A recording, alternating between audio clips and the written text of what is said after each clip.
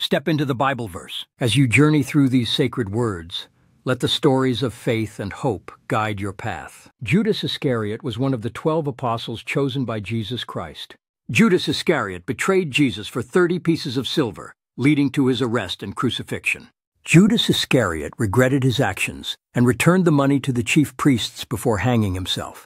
The story of Judas Iscariot serves as a cautionary tale about the consequences of betrayal and greed. Despite his role in the betrayal of Jesus, Judas Iscariot's actions were part of God's plan for the redemption of humanity through Christ's sacrifice. The story of Judas Iscariot highlights the complex interplay between free will and divine sovereignty in Christian theology. The legacy of Judas Iscariot continues to spark theological debates and interpretations among scholars and believers.